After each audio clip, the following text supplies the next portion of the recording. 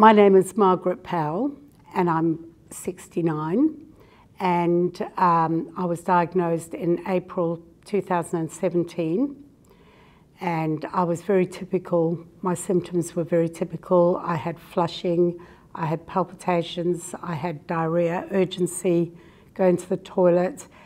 I was wheezing. I'd started getting panic attacks, and I think that was about it. Oh, and I had abdominal pain.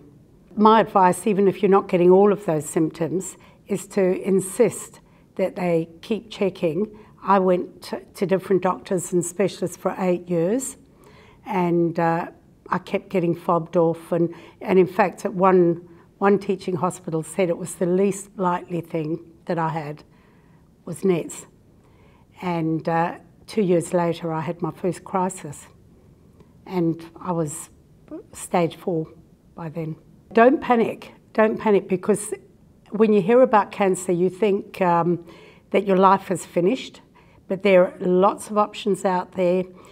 Depending on your grade, depends on how urgent it is, but generally there's different treatments that can prolong your life.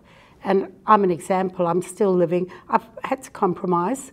There's some things I don't do anymore, but I think just research everything you can and make your own decisions. Don't listen to what you're told you should do.